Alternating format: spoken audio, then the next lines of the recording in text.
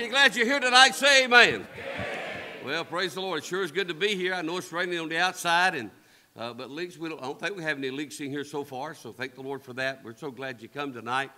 And I can honestly say this has been one of the best revival meetings that we've had in the history of Emmanuel Baptist Church. And we are coming up on our 13th anniversary, and I'd just like to tell the devil one more time, God has been good to us. And I brag on him tonight. I give him the glory and I give him the praise. Sure, it's good to have our visitors with us tonight. Good to have our visiting preachers with us. Good to have Brother Kim Witt and some of his men. They drove all the way from Anderson in this rain to get here. And then we got Brother Ralph Byers and his wife Bonnie with us tonight. And he drove all the way from Lawrence here in the rain. But I don't think we have any other visiting preachers with us tonight. But we're so glad you men of God took time out to be with us. And I believe tonight you'll get a blessing. I believe you'll get some help. Appreciate Brother Britt Carr, his family. Appreciate the blessings they've been to us this week. And we're just expecting God to do some great things. I mean, he already has done some great things. But I hope and pray he'll continue to do so tonight. So let's stand if you would, please. And we'll go to the Lord in a word of prayer. We'll ask the Lord's blessings to be upon the service tonight. And we would ask you, if you would, please, to pray for our sick folk. Sister Teresa Hallbrook asked that we pray for her aunt. They have called her family. And in fact, I think they've took her aunt called in hospice care. For her, so pray for her aunt if you would, please. And then Frankie has an uncle that's real sick and getting real low. Pray for him. And then some of our people are real sick, getting real low. Some of our shut-ins, Brother Frank Bailey, Brother Jack took some food up there to them a while ago and said Brother Frank's just talking, off the wall stuff. And just pray for him and pray for his wife. And Lord bless and be with them and meet their needs. And all the others that we don't have time to call everybody's name, but God knows who they are. And just pray God will meet their needs. And pray God will bless this service tonight above all things. Brother Ralph Byers, would you pray for us, please? Thank you, dear Jesus. Yes. Yes. Yes, amen. Amen.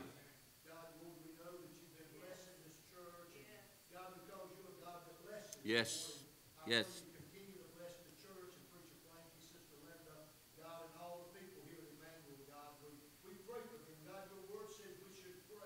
Yes, yes. I pray you continue to build this church, God. Oh, Lord, please help us. Yes. God, you've heard all these requests out of all those that are sick and those who were mentioned back in the prayer room a while ago, God. Spoken and unspoken. Yes. You know the need, Father. Yes. God, you said your house would be a house of prayer. Yes. Amen. Amen. Come into your house. God, we pray, Lord. We love you so much, God. Yes, we do. Yes. Amen.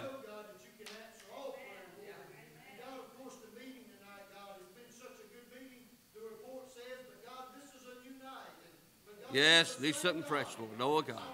Help us, Lord. Yes, yes. Help him, Father.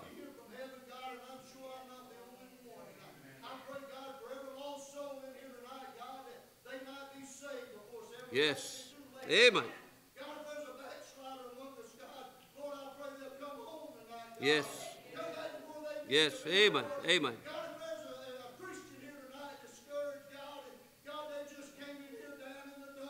Yeah. Help them, Lord. God bless them. Yes. Yes.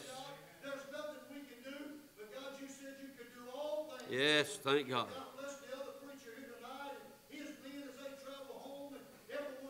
Yes, yes. Oh, yes, yes. Granted our Father. Yes. Yeah. Amen. Amen. Thank you, Brother Ralph. I'm glad we serve a God tonight that answers prayers. I'm glad we serve a God tonight. If we'll reach out to him, he can heal us of all our iniquities and all of our ailments that we might be facing tonight. Amen. I'm glad I know him tonight. If you'll turn page number 51 in your hymn books, page number 51, I know whom I have believed. We'll sing the first, Amen, the second, and the last verse, page number 51.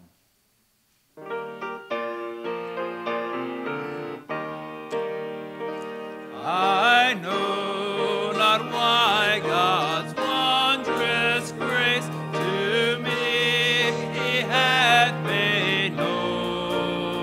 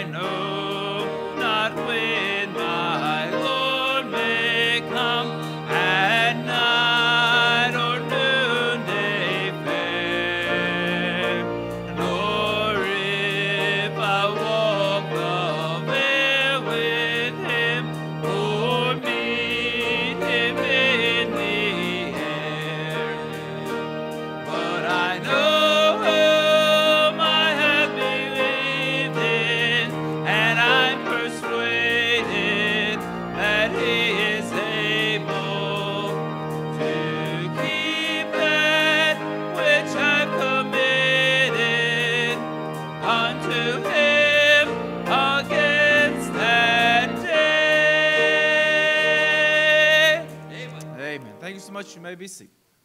Well, thank God. I'm glad I know him tonight. I'm more thankful that he knows me.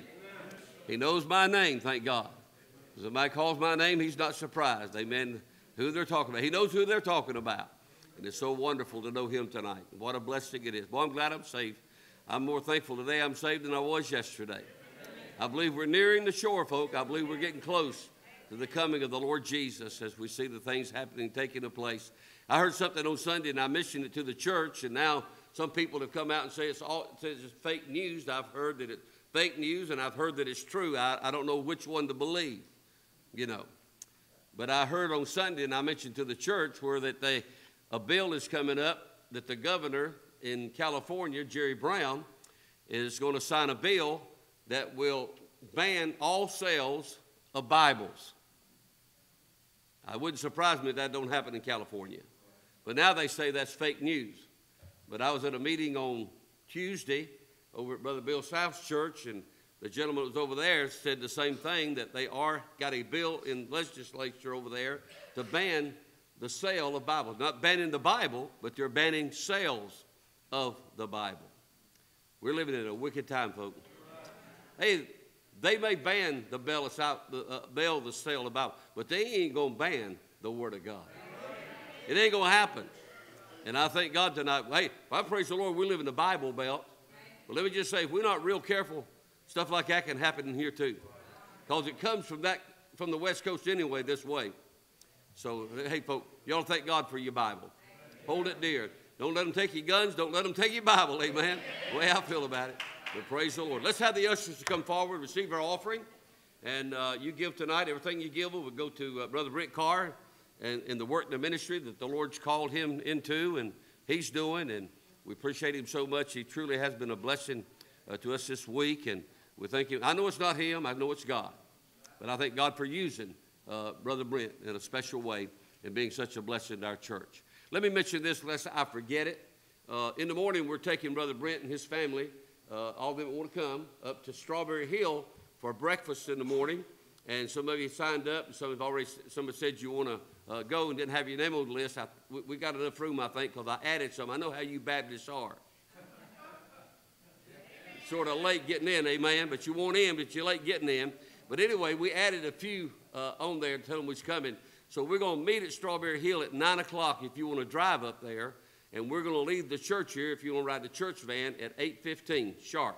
So that's the announcement. So don't forget, be here or be there. Or we'll meet you in the air, one or the other, okay? All right, let's ask the Lord's blessing to be upon the gift and the giver tonight. And I'm with Brother Ken Witt. He's our good friend. Drive all the way from Anderson. I appreciate Brother Ken. If you would, he pastors the Bible Baptist Church at Anderson. Brother Ken, if you'd pray for us, please. Our Father, we thank you, Lord, for the joy and desire to be in the house. Yes, we do, dear Jesus. Granted our Father. Yes. Yes. Amen. Thank you, Brother Ken.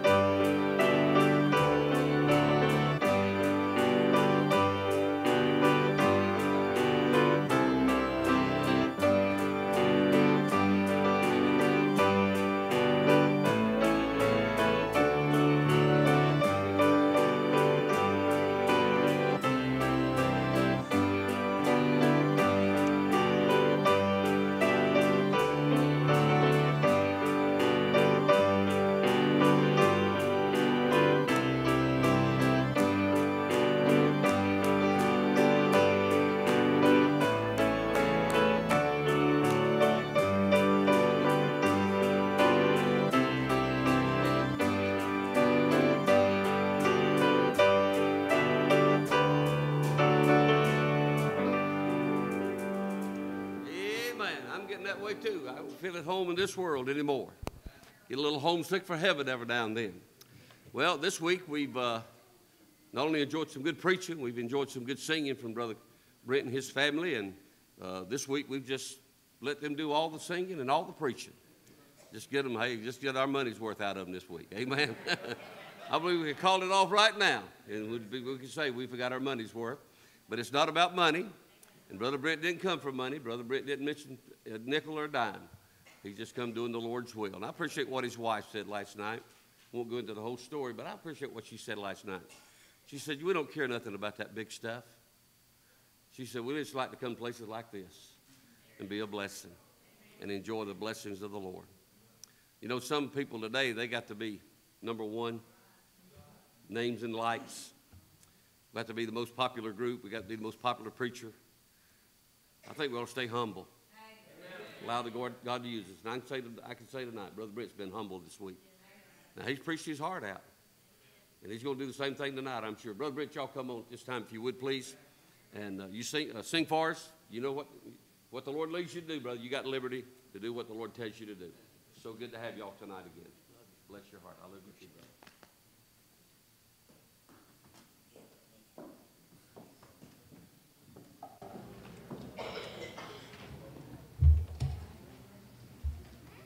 Amen. Well, I was threatened with the end of my life if I didn't let my girls sing again.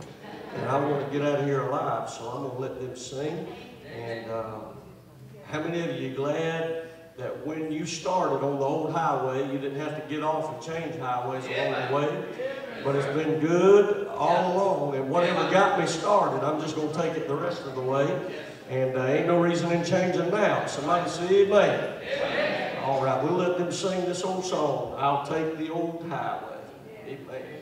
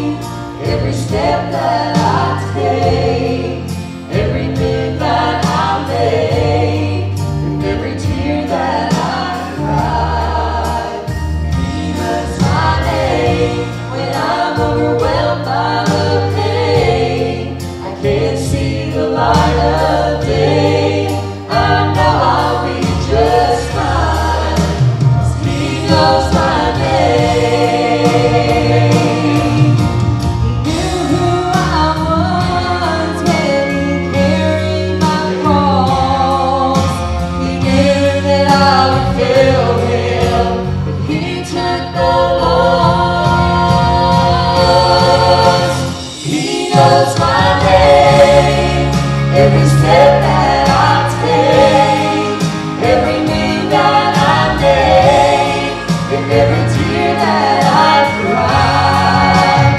He knows my name when I'm overwhelmed by the pain. I can't see the light of day. I know I'll be just fine, 'cause He knows my name. Yes, He knows my name. Every move that I make, and every tear that I cry. He knows my name when I'm overwhelmed by pain. I can't see the light of day. I know I'll be just fine, 'cause He knows my name. Every step that I take, every move that I make, every tear that I cry.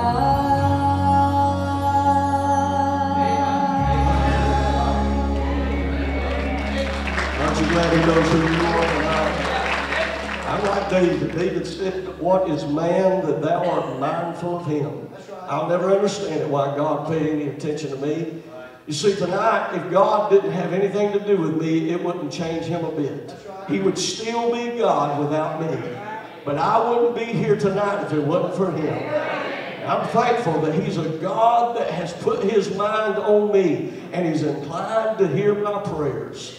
What a God we serve that would absolutely just take His time out to try to be about your daily business and to what you do. I thank God for Him tonight.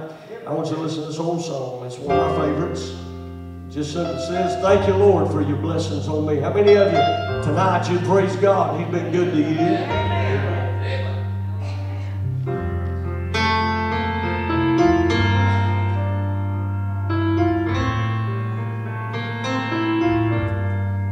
As the world looks on me, as I struggle alone, they say I have nothing, but they are so wrong.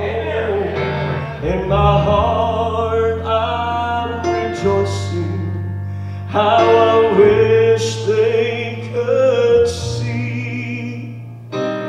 Thank you, Lord, for your blessings on me. For there's a roof up above me, I've a good place to sleep. There's food on my table and shoes on my feet. You gave me your love, Lord, and a fine family. Thank you, Lord, for your blessings on me. Bless His name. Well, I know I'm not wealthy. These clothes, they're not new, and I don't have much money. It's okay, for Lord, I have you, and to me, that's all that matters. Though this world may not see, I'll just thank you, Lord, for your blessings on me. If you know it, sing it with us. There's a roof up above me, I've a good place to sleep. He puts food on my table and shoes on my feet.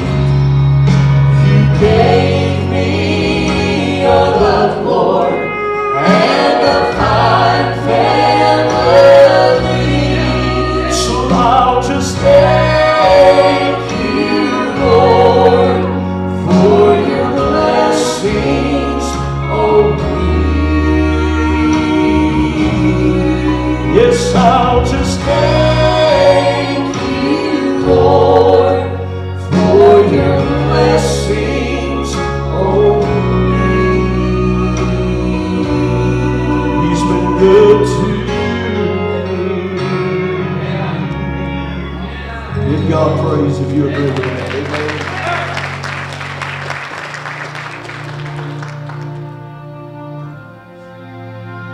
What Paul said. Paul said, I'm not ashamed of the gospel of Jesus Christ. It's the power of God.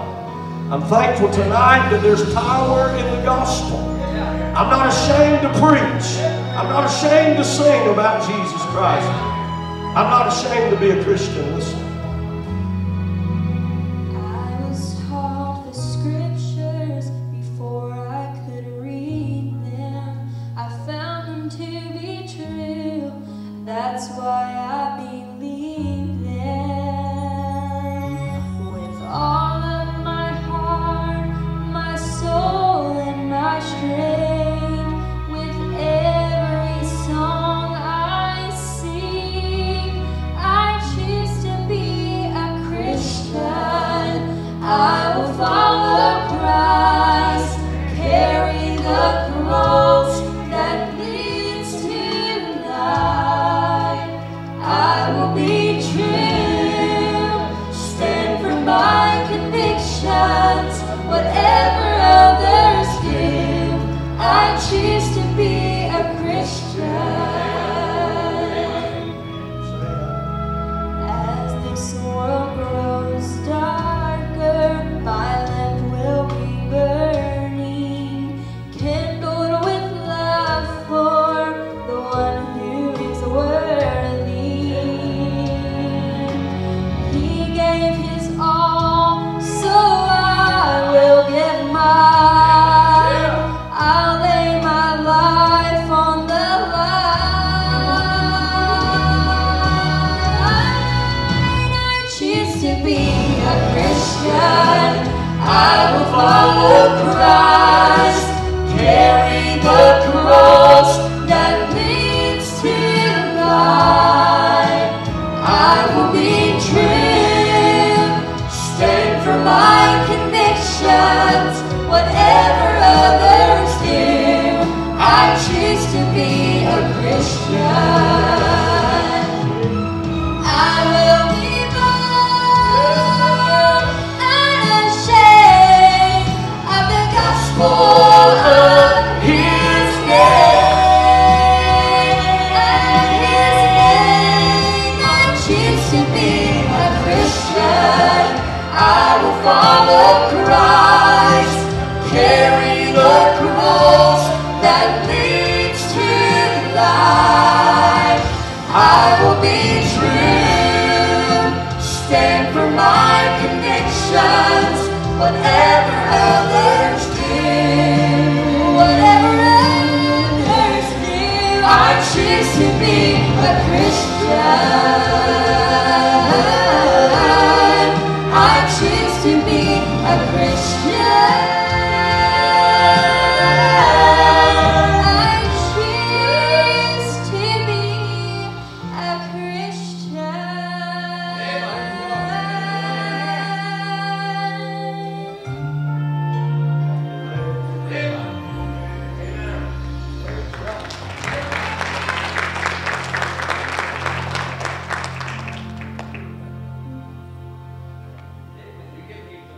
Yes, sir.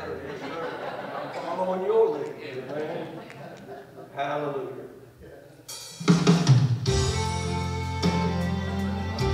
Aren't you glad that Jesus can still hear your cries? Amen.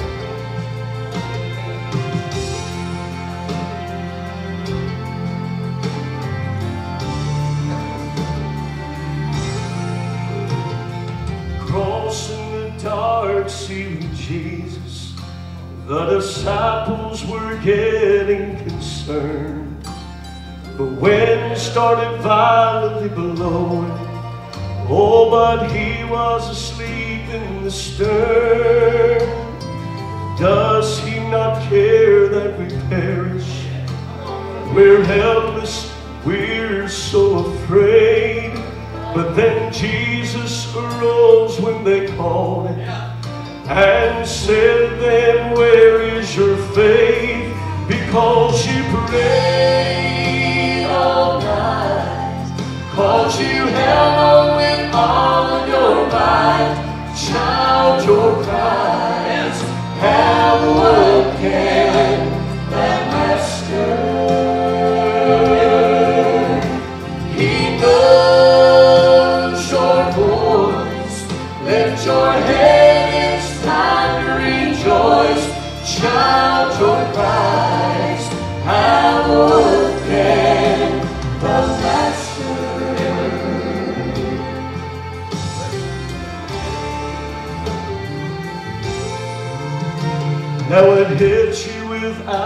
any warning. The storm of your life has begun, and seeing no hope in the distance, you're frightened and nowhere to run. Oh, by now your vessel is filling, and you're thinking that you'll surely drown. But you cried out for help from the Savior, and you know you can't give up now, because you prayed all night, 'cause you held on with all of your might. Child, your cries have awoken the Master. He knows your voice. Lift your head, it's time to rejoice. Child, your cries have awoken the Master. You're out there worried, and he seems asleep. The winds are so deadly, and water's so deep. But try to be patient, 'cause he'll soon bring peace. Just one word from his voice, and it all must cease. Because you prayed all night, 'cause you held on with all of your might. Child, your cries have awoken the Master. Yes, he knows your voice. Lift your head, it's time to rejoice. Child, your cries have awoken the Master. Oh, child, your cries have awoken the Master.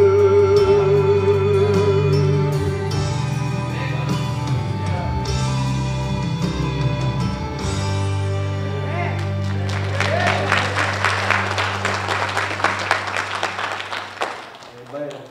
Stand to your feet all over the house tonight. Stand to your feet if you can. We'll stand in reverence of God's Word. I'll try to get hooked up. Amen. All right. Come on, brother. Wonderful. All right. Tonight, what a joy and a privilege it has been this week to be with you and for you to invest in this meeting and take time to love on us and to worship the Lord. We all came not to see an evangelist, not to see a singing group, but we came to meet with Jesus. I found out that every moment I spend in God's presence, that's just one more thing the devil can't do against me. And that's one more moment that I've been empowered by the Word of God to keep fighting. We're in a battle for our lives, and the devil, if he could, the Bible says that he's come to steal, kill, and destroy. Do you realize that if the devil had his way, you wouldn't be here tonight? That gets me fired up. That thought hit me just a little while ago, not long ago. If the devil could, he would have stopped. He would have took your life from you. But just because the devil wants to, don't mean the devil gets to. I'm glad there's a higher power than my enemy. I'm glad that I'm on the side of somebody who has all power. The devil's got some power in this world, but God's got all power. He is omnipotent. I'm thankful that I'm serving a God like Him. I'm glad I'm not serving deadbeat Buddha. Amen? I'm glad I'm not serving Muhammad, who's dead and in his grave. I'm glad I'm serving a God who's alive and well. Power sits in His bosom. Authority sits in His voice. And the devil's got to do what he says. I'm thankful that I'm serving that kind of God tonight. If you are too, I want you to holler real loud. Say amen. Amen. Put a smile on your face and at least look like you're happy to be here tonight. Amen. Aren't you glad you're not in a building that's leaking water on you and rain on you? But you're in the house of God, and God's been good to us this week. I've absolutely enjoyed my time here. And I want to say this. I appreciate you, preacher. I know there's 1,000 other preachers and 1,000 other evangelists you could have had come in here this week. You had, the options were many. I know that. But it means the world to me that you would allow us to be a part of this meeting. And thank you for that. And I appreciate your friendship. I appreciate your love. And I appreciate a gallon of iced tea last night. I'm talking about sweet tea that we took home. And my kids had done dug into it before I could get to it. And we may be, where's my brother, my tea-making brother at? Wave at me. Right there you are.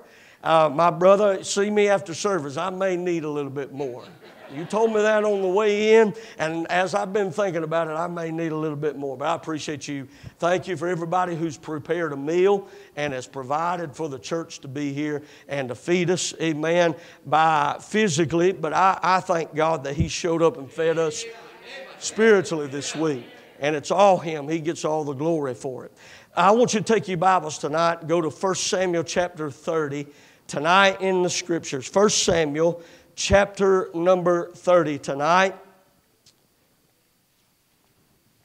I appreciate all the visiting preachers that are here tonight as well, and I'll echo the sentiments of Pastor Taylor. I thank you for showing up. I know that you've got 100 other things you could be doing tonight.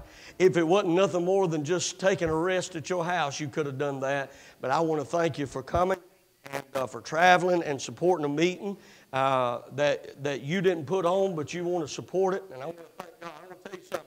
We're living in a day and age where preachers are fighting each other, and we're fighting the wrong enemy. Churches are fighting each other, and we better realize that the enemy's the devil, and we ought to start fighting him instead of fighting each other. And it's not. I don't know what will be said about me when I die. I want to tell you something. I'm going to be real with y'all tonight. I want it to be said of me that he was a friend to preachers. And I thank God for the men of God who have stayed faithful and has blazed a trail for me, a young preacher, to come along. I could not be where I'm at if it wasn't for what you've done. And I want to thank you for that. And thank you, men of God, for supporting this meeting.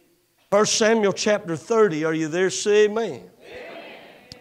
The Bible says, and it came to pass when David and his men were come to Ziklag on the third day, that the Amalekites had invaded the south and Ziklag, and smitten Ziklag and burned it with fire, and had taken the women captives that were therein, and they slew not any, either great or small, but carried them away and went on their way.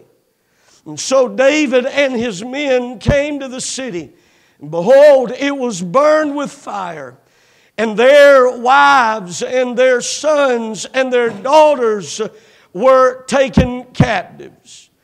And then David and the people, listen to what's being said here about the situation that's going on.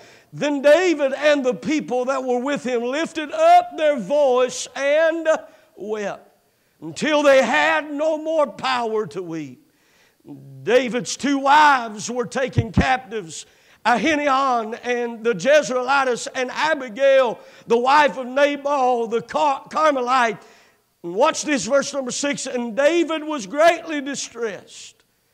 Have you ever been distressed in your soul? Have you ever cried so much that you didn't even have any more tears to cry? Has the enemy attacked your house so much that it just left you in ruin to pick up the pieces? David was greatly distressed, for the people spake of stoning him, because the soul of all the people was grieved, and every man for his sons and for his daughters. But David encouraged himself in the Lord his God. Verse number 8, and David inquired at the Lord, saying, shall I pursue after this troop? Shall I overtake them? And he answered, I'm glad I've got a God that will answer tonight. God said one word, pursue, for thou shalt surely overtake them, and without fail recover all. You can have a seat. And let's pray tonight. Our Heavenly Father, I ask you in these next few moments that you'd help me to preach. Lord, there's no way that in my own ability I could do what I'm about to do. So, Lord, if they're going to get any help, it's going to have to come through you. I ask you in Jesus' name that you would bind every power of hell. God, you would cleanse us of every sin, every thought, every lust, every action, anything that's unbecoming of a child of God. You would wash it from us right now. And Lord, let the seed be planted from the Word of God into our hearts that it may take root and grow fruit in our lives. Lord, let this not be the last time that these folks hear this word tonight, but may it echo in their souls. And God, I ask that every distraction that you'd run it out of this place, every demonic influence that you'd run it out of this place, every bitterness and every heartache and every hurt and habit, God, you'd run it far from this place. Lord, you'd take up precedence. This is your house. We're your guest in your house tonight. I ask you in Jesus' name that you would empower us to preach. Lord, I don't want to be a sounding brass and a tinkling cymbal to your people. I don't want to be just somebody that makes a lot of noise. But Lord, I want your word to make a lot of difference in their lives. I ask this in the name that is above every name, the name of Jesus Christ. I humbly pray, amen and amen. This is a familiar text that I read to you about how David was off fighting one enemy, and while he's fighting one enemy, coming in the back door where his family was, comes another enemy. That's just like the devil. The devil does not play fair. Is there anybody in here that you have felt the attack and the hassles from hell in this life? And the devil has come to attack your life before, and you've seen the devastation. The devil does not come to toy with us. The devil does not come to play with us. We must be on guard that this is not a game that we're playing, but the devil wants to destroy you. As I've already said it, the Bible said that the devil comes to steal, kill, and destroy. The devil will not be finished with you if he has his way until he leaves you in utter destruction. I want to tell you something. The devil is coming after our homes. The devil's coming after our families. The devil is coming after our children. The devil's coming after those loved ones that we have. And if he had his way tonight, he would absolutely leave everyone in total destruction. He would leave our marriages in divorce. The divorce rate in our country is as high as it's ever been. He will leave our children as demonically impressed and possessed as he could. I've never seen it on the rise like I see it today. Our children are prone and exposed to demonic things in this world. They can find on their own phones and on social media any vice of this world. They can connect with the wrong people. I'm here to tell you, I want to warn you tonight, the devil seeks to steal, kill, and destroy. He does not play fair. The Bible said that David's enemy came in while he's fighting one enemy. The other enemy comes in and burns his houses to the ground, takes his children and his family. But I want to stop long enough and give you something God's put in my mind. It does say that when the enemy took every child and woman, boy, and girl, that they did not slay not one of them. I want to tell you something. Even when the devil comes into your home, God's still got enough power to preserve the life of your children. God's still got enough power to preserve the life of your family. I'm glad that even though we may be hassled, we may be wrecked, we may be at times ruined, God still has the mighty power of preservation. The Bible said that the enemy came in and destroyed, and here David is, and he's lost all that he has doing what God told him to do. It is said that David's most popular battle was the battle that he fought against Goliath. But David's most important battle was the battle he fought after Ziklag. Because in popularity, people see you succeed in life and they applaud you, but that applause is very cheap worship. It's very cheap applause. It is not the battles that we fight in the eye of the public that is the most important, but it is the battles that we fight in private that nobody else knows about that is the most important. And the Bible said that when David came back home, he found everything in ruin. And the devil and the enemy had stolen away from him what was rightfully his. I want to tell you something, mamas. The devil will steal your children from you. The devils will steal their hearts from you. I want to tell you, church member, the devil will steal your joy. The devil will try to take your peace. The devil will try to do all that he can, that those things that God once has deposited into your life, the devil wants to take them from you. I've never seen it like I've seen it today. The oppression and the depression that sits in the house of God. Everywhere I go, there's people that have debts they can't pay. They've got doubts they can't answer. They've got depression they can't shake. But I want to tell you something. That same man by the name of David wrote this: many are they increased that trouble me. Many there be which say of my soul, there is no help for him in God. But thou, O Lord, art a shield for me, my glory, and the lifter up of my head. I'm glad that when I get down, I've got a God that picks me up. Tonight, I want to preach from this subject, taking back what the devil stole from you. I don't know if the devil has taken your joy and your happiness, but it's about time you go back and get it. I like that old song, I will march into the enemy's camp and I'm going to take back what the devil stole from me. I want to tell you something. There are some things that you may have to lose along the way. You may have to bury loved ones along the way. You may have to lose some things. And just because you've lost something don't mean that you're always going to get it back necessarily. But I believe that without a doubt there are some things that God wants you to possess. God wants you to have.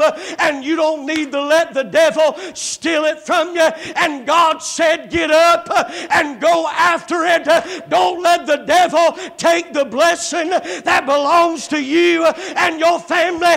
Don't let the devil take the peace that passes all understanding. It's time that the army of God rise up and march and go forward and say, I'm not going to let the devil steal it from me again.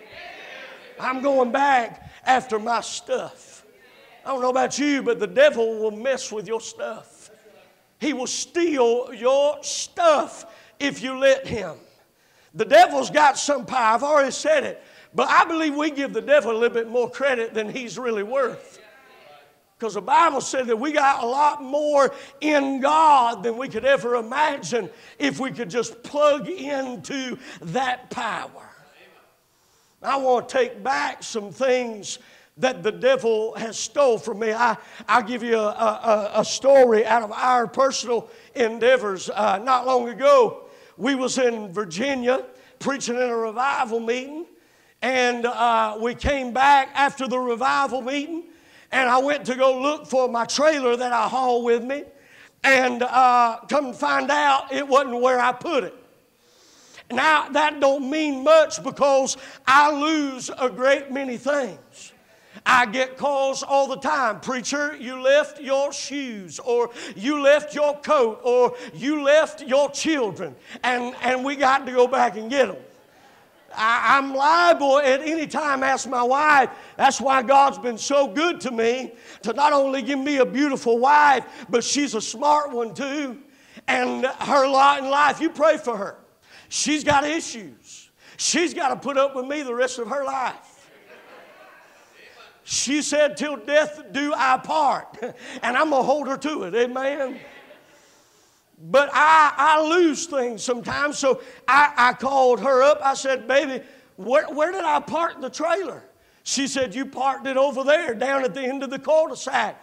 I went to the end of the cul-de-sac where I thought I said, that's where I thought I parked it. Come to find out, it turns out somebody stole my trailer from me.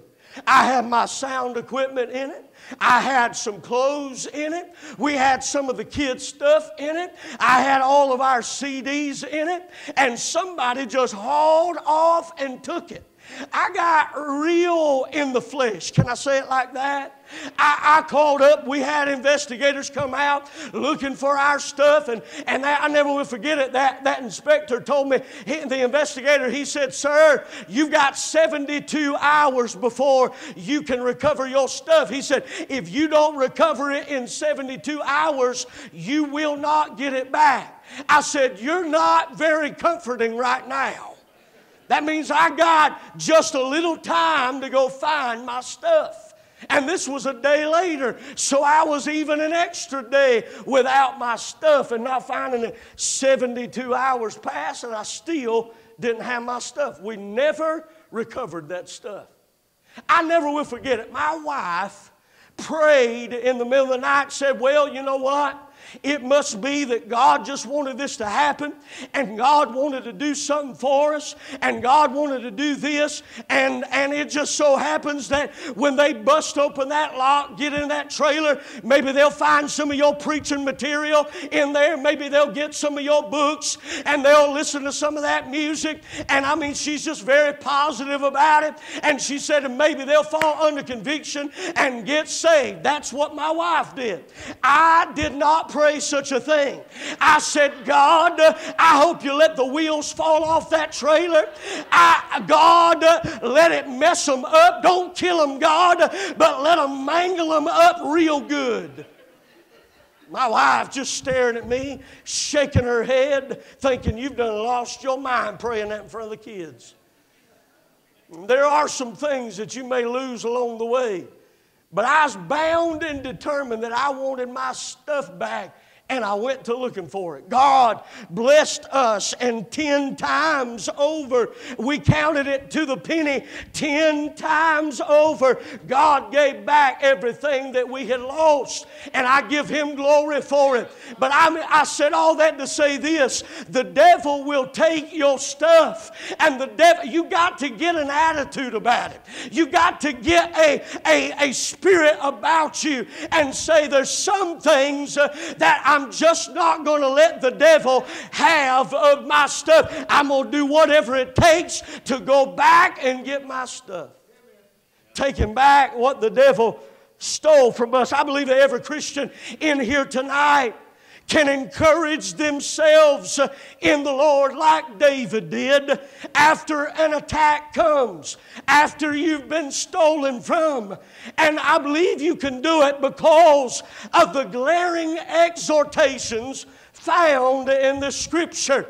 The exhortation number one that I want to give you out of the Scripture is this: the enemy does not attack unless he has something to gain by. You need to know something. You possess something that the devil wants. The devil does not attack because you owe no threat to him.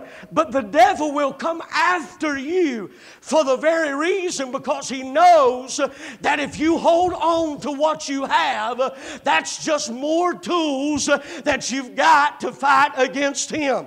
Hey, if you've got that peace that we've been talking about, people will look at you and say, I don't know what they've got, but I need something like that. If you've got your shout when you get in church, you just shake the devil at his very foundation when he realizes that he's been messing with your stuff, but he still can't take your shout from you. You need to realize something.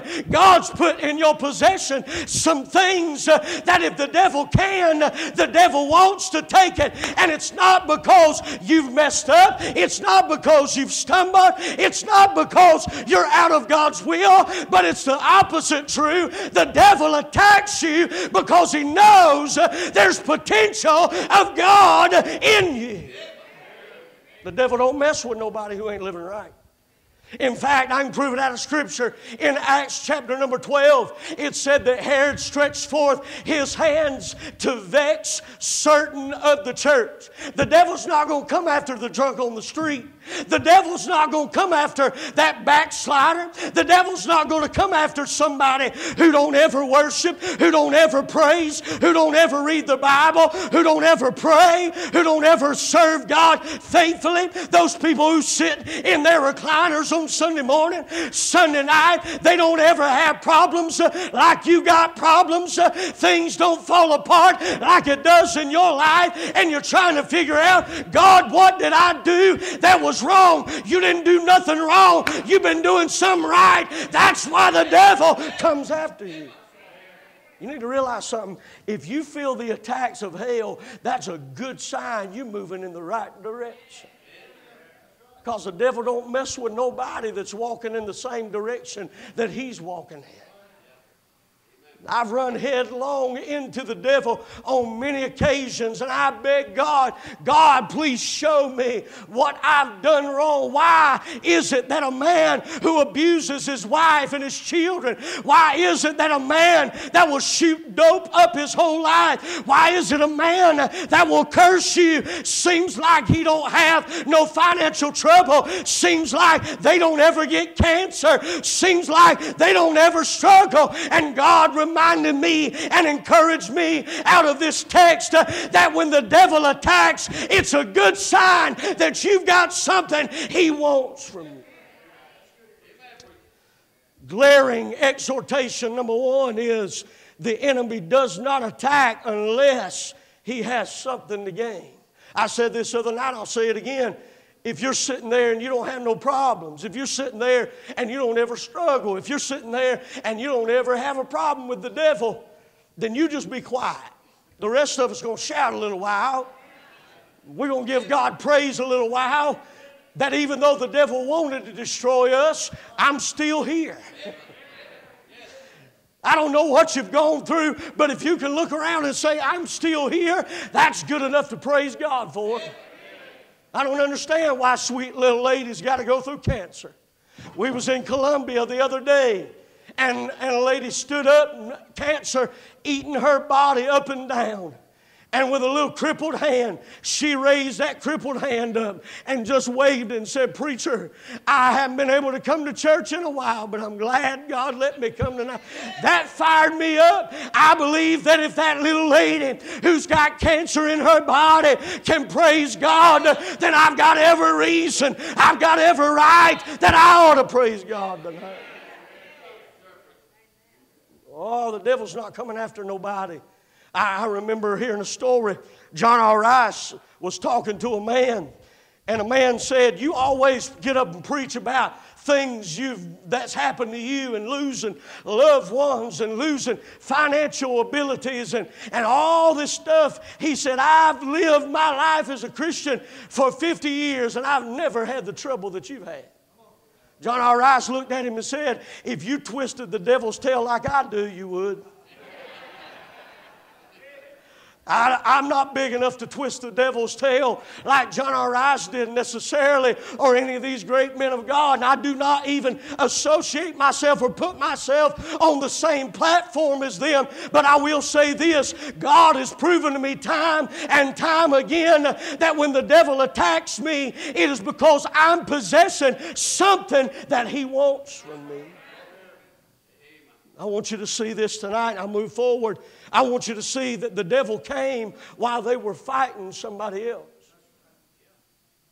You know, when the devil was going to come after you, child of God, it's when you're doing your best to try to help somebody else. It's when you're standing in the pulpit and you're preaching the Word of God, that's when the devil's coming. Discouragement sets in on these. You need to pray for your pastor.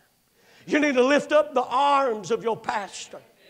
I've heard too many times in this Laodicean age that a pastor is on the same level and he's on the same plane as everybody else, and he's no better off than we are. But I want to tell you something. When a person is sick in a hospital, or when they're sick and dying in a hospital bed, not every member in the church is up at night praying for your loved ones.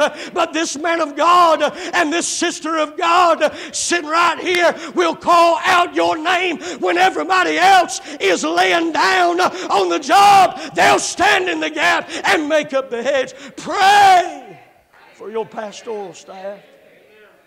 Pray for the people of God that God's deposited in your life, because they bear burdens you'll never, ever understand. But it's when you're fighting the enemy that the devil will attack. Not only did he come when they were fighting an enemy, but he came after the family. I found out that if the devil can't get to me, he will go to her. My wife's been suffering from something that nobody knows. I mentioned it the first time last week when we were in Chicago and asked the church to pray because it became unbearable. She's got a physical issue, and it's not anything that's just, she's not dying or anything, I hope. Because if she dies, I'm going with her. Amen. But she's got things that doesn't make sense that she has to deal with, migraines and things like that. She wakes up in the middle of the night sore and in a lot of pain. And I'm trying to figure out, what is it? God, is it something that we're not doing right? And God reminded me that when the devil came after Job, part of the plan to attack was to attack the body. But then he attacked his wife. And I want to tell you something. The devil's coming after the weak ones in our congregation. He's coming after the family. I've never seen it. The high rise of divorce rates and children getting out of church, a statistic that says 70% of 18-year-olds make a decision not ever to go back to church again. That's why you don't see a lot of 20-year-olds in church. I'm thankful there are some in here tonight. That means that's a good, healthy sign you're doing what you ought to. But there's a lot of churches that are without the 20-year-olds and the 30-year-olds. And that's when we make some of the biggest decisions of our lives. But we make them out of the church, disconnected from God. We make them without the counsel of God. The enemy's coming to attack because he has something to gain. The enemy comes in not only because you were fighting because of your family, but the enemy comes in because of past failures. Notice who the enemy was.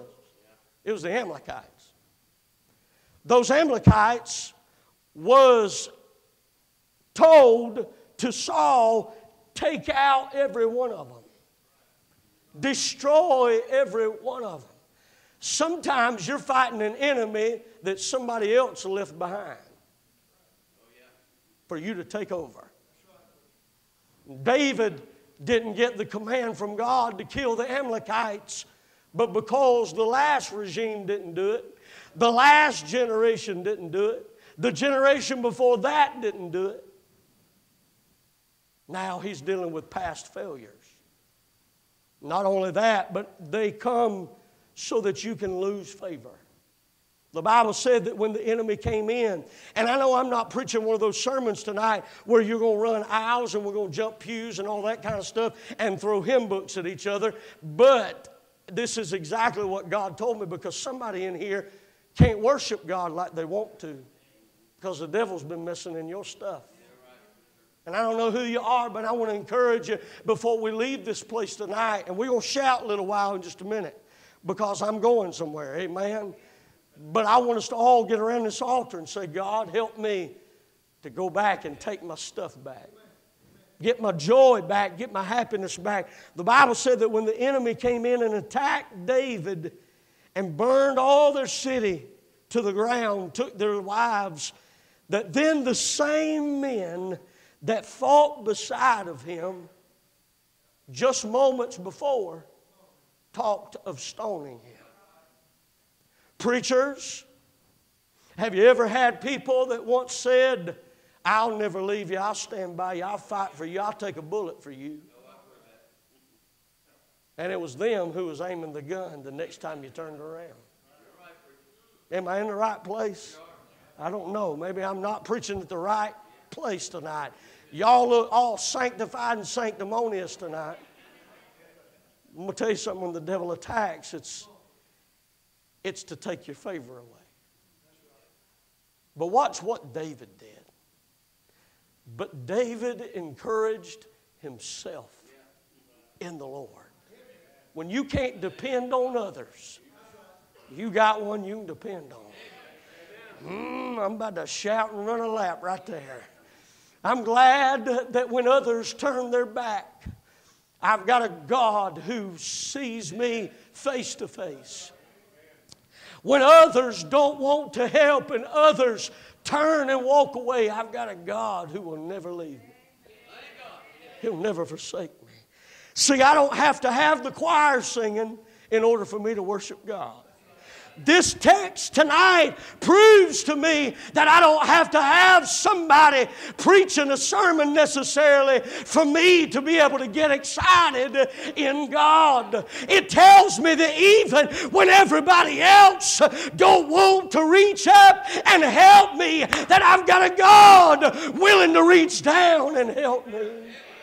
It tells me that when I can depend on nobody else, I can still depend on God. There's a moment not long ago, in the middle of the night, I woke up and I felt hassled by hell. God was doing big things, but the devil was messing with our stuff. And I got up with anxiety. I got up with depression. I got up with darkness. And I remember getting up out of my bed, walking and pacing the floor. I looked over at my wife and I dare not wake the sleeping woman. I couldn't go in there and wake up my children. I couldn't call my pastor at 3 o'clock in the morning. He'd kick me out of church. But then I fell on my face and I began to call on an almighty God. And it was like I heard his sandals slapping down the hallway. He walked into the room, wrapped his arms around me, and he said, I got you. Hey, listen, when you've got nobody else, God has you. Bless his holy name. Exhortation 1, the enemy attacks because he has something to gain. Glaring exhortation number 2, I want you to listen to this and I'm going to move on. Listen to this real quickly. Helping someone who is lost all will lead you to recovering your all. Say it again, preacher. Thank you for asking. Helping someone who has lost their all will help you and lead you to recovering your all. I want you to watch this. Can I come down here and preach a little bit? I feel good right now. I'm not James Brown, but I feel good. The Bible said that David inquired of the Lord. And I want to tell you, in order to get your stuff back, the first place you need to go is you need to pray about it. I see a lot of people on Facebook who need to get their face off of Facebook and get their face in the book. Amen. But they have a lot of opinions and they say, I've got all these troubles and I've got all this stuff. Facebook, the other day I read it. I'm on there, but it's not on me. Amen. I read it the other day and it said, what are you thinking? I shook my head. I said, Facebook, you don't want to know what I'm thinking. The Bible says a fool uttereth all his mind. You ain't got to tell it all on Facebook. Can I get an amen? But you know what David did? David prayed about it. One of the first things I tell anybody, I'll pray with somebody. If somebody asks me to pray with them, I think a man did it the other night, asked me to pray with them, I do it on the spot because I'll forget it. I don't want to ever say, I'll pray for you and forget about it. So I do it on the spot. I don't ever want to be that person, that preacher that says one thing and don't ever do what he says. But I want to encourage you as well. Before you go to anybody else, have you prayed about your stuff? David inquired of God. He prayed and he pursued. The Bible said that as he pursued, as they came along, you know the story. It's in there. If you've never read it before, go home. It's a good place to start a Bible study. The Bible said that they came upon an Egyptian that had been left out in the field. And the Bible said that they brought this boy to where David the king was. And they said, we found him left behind. David, he looks sick. David, he looks messed up. David, he looks weak. The Bible said that he had fallen and he was so weak that he had become unconscious. And for 3 days didn't eat, didn't drink. And this boy that was laying in a field, just an old Egyptian, he wasn't a Jew, he was an Egyptian, just a Gentile dog left out in the field. But the Bible said that they brought him to David, and David didn't kill him. David didn't laugh at him. David didn't say, I don't have time for him. But the Bible said that David cared for him, then he fed him, catered to him, and then he carried him. Now, I want you to understand something. David has lost everything he's got. And he sees somebody else who's lost everything they had. And what we are prone to do is, I don't have time for your stuff. I'm still trying to find out where I can get my stuff. But that ain't the heart of God, is it? Aren't you glad that Jesus, when he found you in a field somewhere, and he found you lifeless, and he found you without hope, and he found you without help, that Jesus didn't look at you, a Gentile dog, and say, I don't have time for you. You know why I like to come to church? You know why I still take time for God? It's because God took time for me. Here's what David did. With a heart after God, he said, care for him. Take care of him. Nurse him. Feed him. But David, you've lost all you got. Take out of my own rations and feed that boy. See, I wish I had more time to preach this. The devil your enemy made a mistake when he started leaving people behind that he didn't think was any worth to him anymore. You know what I'm looking across this congregation at? I'm looking across this congregation that the devil, some of them, the devil had left them high and dry. The devil had left them broken. The devil had taken their lives, just wrapped it up and ruined it, and did his dead level best to take their lives from them. Some of them been through divorce. Some of them gone through darkness. Some of them had debts. Some of them had depressions. Some of them had deeds that they're not proud of, and the devil did his best to destroy them. But look at you tonight, sitting up in the house of God, clothed and in your right mind, because the devil left you behind to die, but the King found you. He favored you. He fed you. He loved you. What a God we serve tonight. I hope y'all got time for this. I know where the lights are. If you don't, I'll shut them off when I'm done. You know what David did? He didn't say, I ain't got time to pray for you. I got my own stuff. We get so busy that we fail to see what God put us here for. Listen, if God saved me just for heaven, he would have took me then. But God left me here to care for somebody the devil left behind. I don't know about you, preacher, but I'm the type of preacher, I ain't much, I promise you. But when I see somebody sitting up all past and thinking that they have arrived. That don't do a whole lot for me. But when I see somebody whose life is in shambles, whose life is broken, and my eyes get real big and I start getting real, slobbery right here, and I start saying, sick 'em, God, wouldn't that be a good one for you to go at? I egg God on. I provoke Him to want to save people. I said, the devil said that there'll never be nothing. He's put you to the challenge. He said, you can't. And then I watched God do what the devil said He'd never do. I love that. It's those broken people that I love. And the Bible said, I ain't got enough time for all this, but I'm having a good time up in here. The Bible said that as that boy came to, David asked him a question. He said, who are you? Where are you from? The Bible said that boy said, I'm an Egyptian. And I was left behind by the Amalekites. And we had went into the Ziklag. We had burned Ziklag. We had taken all their wives. We had done all that stuff. David didn't ask him all that.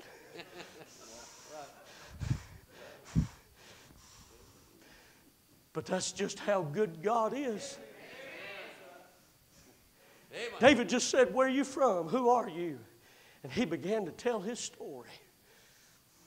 And as he told his story, it became very familiar to David. And David, it hit him. God brought me to take care of him so God could take care of me. Listen, I'll move on because I know you're tired of me anyway. Y'all ain't never going to have me back, but I'm having a good time. I want to tell you something. If you can let go of your stuff, seek ye first the kingdom of God, His righteousness, and all these things will be added unto you. But you know what? You can spend your whole life going after things and never getting your hands on them. You'll call for things and they won't obey your voice. But if you seek Him first and you go after Him, when He calls your things, y'all don't want no preaching tonight. If the winds have to obey His voice, so do your things do too. They won't listen to your voice, but when the Master calls them, they got to come to Him. That's why you need to go after Him first. And Him will get all the rest of it. Somebody say amen. We were in the field. We had taken all we had. I fell sick. They left me behind. David said, will you take me to where they are? He said, as long as you don't want to turn me back over to them. When I got saved, I didn't want that devil's crowd anymore. When I tasted of how good God was, see, when I saw, I ain't got enough time to preach all this. When I saw my friends leave me abandoned in a mess and didn't want to help, when everything was going good, they wanted to be around. When everything was good, I had favor. But when things fell apart, nobody helped me. I had no man to help me. But when Jesus reached further down than I could reach up, and He picked me up out of the muck and mire of life, and He set my feet on a solid rock, and He established my goings. When I tasted of the Lord, I didn't want to go back to that same crowd again. Don't let me go back there. I'm with you. Because helping someone else will lead you to where God can help you. I got to move on. I got to give you the last one. The Bible, you know the story. You know how it ends. The Bible said that they came to where Ziklag was, and David waxed strong against them and overtook them just like that. The battle that you're fearing, God's already given you the victory of it. All you got to do is just get up and go back and get your stuff. It was easy. And the Bible said that when they came, back with all the spoils. See, God not only gave them their stuff back, but He gave them so much more. If you only knew how God wants to bless you, you wouldn't want to leave a place like this. Let these services revive your spirit and turn your eyes back to God. Amen. Get your eyes off all that stuff. Get your eyes on God. The Bible said that when He came back, He said, I'm going to give every man part of the spoil. He had some of those boys that was wanting to stone Him just a chapter before, a few verses before, that said they didn't go over with us. Why did they get to? Because there was 200 that stayed with the stuff. The Bible says they stayed by the stuff. 400, there's 600 altogether. 200 stayed by the stuff. 400 went over and fought the battle. And when they came back, those 400 said, look at all we've got. And David said, give them some of your stuff, that 200. And they said, but David, they didn't go over and fight with us. They didn't have to sweat. They didn't have to bleed. They didn't have to swing a sword. They stayed over there and did nothing. And David said, from this day forward, here's a statute, that even those who go and fight will receive their spoil, but will also divide it with those that stayed back and stuck by the stuff. Amen. Amen. There's some little saints of God that I've gotten to meet along the way, that they may not fight big battles. They don't get the name up in lights like you're talking about. But I got little old ladies. You can ask my wife. I got a little old lady. Wrote me in her Bible, and she'll pray for me. She gave me a hanky. I don't know what that means. I don't think there's anything to it, but she gave me a little hanky, and it had inscribed a Bible verse on it. And she said, every time you see it, you know this little old lady Thank God. is in North Carolina praying for you. Amen. I got a little grandma that's over right beside Mary Black in Waterford nursing home right now. She can barely know anybody that walks in. The last time I saw her, her eyes lit up. She grabbed my hand. She didn't even know my name. She just said, my preacher. How about that? My preacher. Amen. See, before I was ever born, that woman was praying Amen. for a grandbaby. Thank God. There's some who don't get to bask in the glamour and the glitter and don't get all the people on social media bragging about how good they are. But you got some sweet little ladies here. Oh, you yeah. got some sweet men here Yeah. Thank God for them. that love you and love God. I want to tell you something. God ain't going to leave you out. Right. God's going to love on you. And all of us who have the ability to go and fight the devil, we're going to fight him for you. But you're a part of me. I'm a part of you. We're a part of each other. Thank God. And if I get any blessings, it's your blessing too. Amen. I'm thankful for the ones Yes. who have stuck Yeah. by the stuff. Yes. Amen. Here's that last exhortation tonight, and I'll let you go home. I'll take my seat, preacher. You can do whatever you want to. But don't be afraid to share who you are with other people and all that God has done, so that others can rejoice in the victory that God gives us. Let people be a part of your church that may not be just like you are.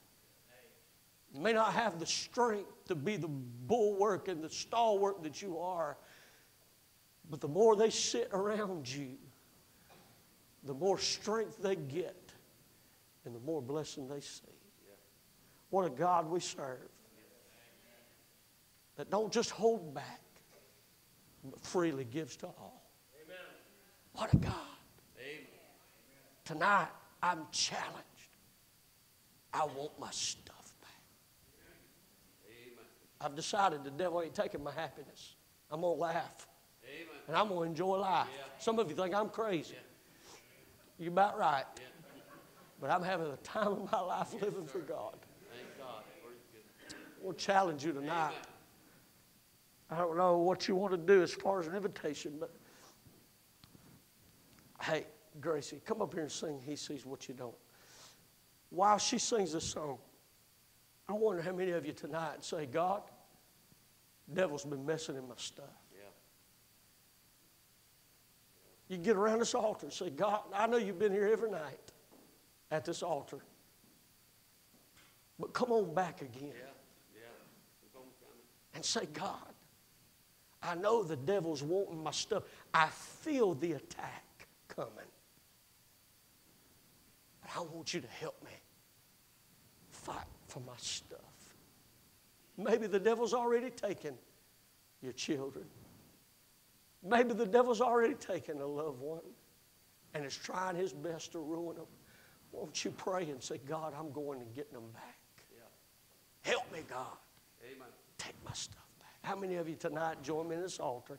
Just pop right up out of your seat. You don't even need to wait for the music. Just pop right up out of your seat and get around this altar and say, God, help me to get my joy back, my happiness back.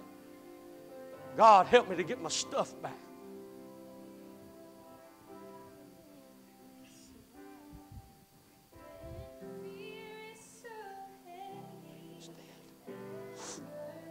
That's it. That's it. Come on. Come on. Stand to your feet all over the house.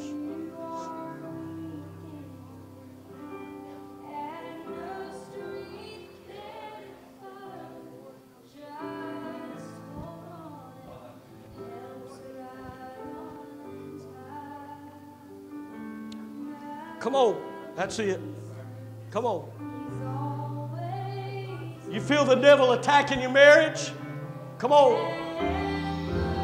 Talk to him. You feel the devil attacking your people? Come on, talk to him.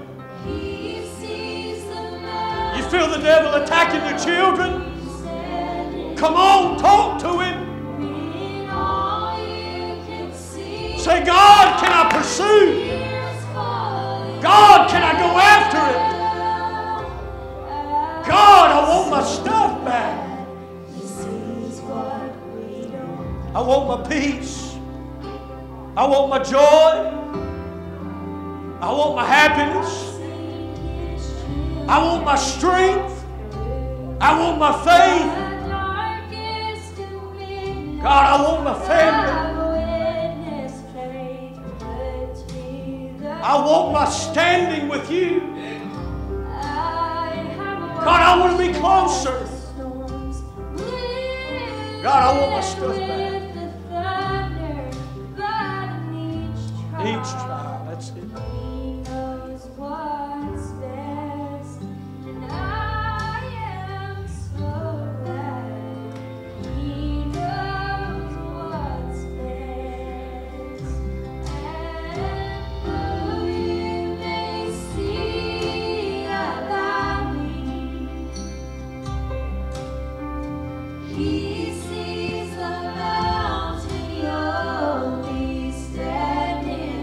What your stuff is tonight. You know what the devil's taken away from you. You know what he's robbed from you. Do as David did, pursue. You'll get what he took away from you. What a great message.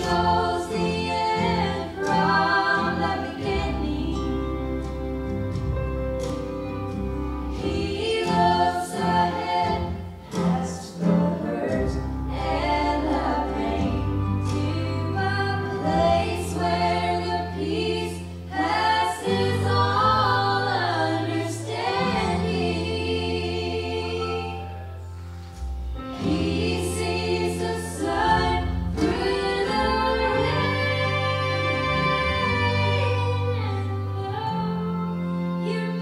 Still have time to come tonight.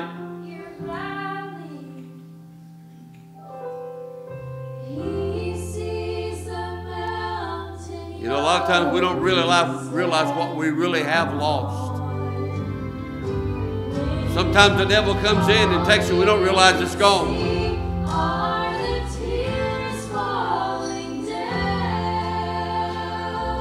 No matter what he's got, I believe his brother Brent preached, we can get it back.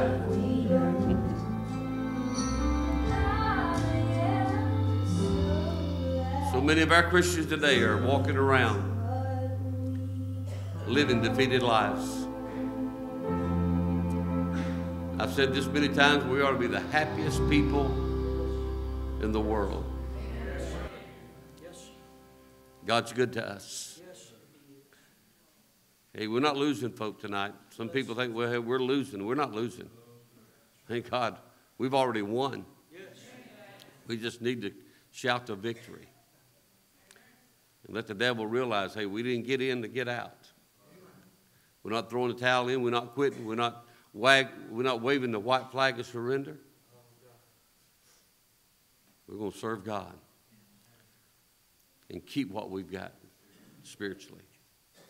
Thank you, Brother Brent, for the message. Thank you for the music that we had tonight. Thank God for the Spirit that came in this place and gave Brother Brent the liberty to preach. Thank God for those that have come to this altar each night. The altar's been filled literally each night this week. And we prayed not for a meeting, but we prayed for revival. And I believe the Lord's given us a taste of what it means to get right with the Lord. Will everybody get right? Everybody should. The only one you're responsible for is yourself. Amen. Hey, like I said the other night, you can start a real big fire with one match. That's what we do, just start a big fire around here. The fire of God burn. You know, it's sad to say today, and we're fixing to go home. It's sad to say today, if God would come in and pour his Spirit out upon this place and all his people would get filled with the Holy Spirit of God and act like they should, it'd scare half of us to death. Would that be all right? We ought to do that anyway, amen?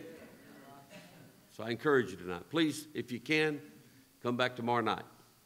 And I appreciate those that are here tonight. I appreciate Brother Ken, his men being here, and Brother Ralph and his wife being here tonight, and them coming. That's a blessing.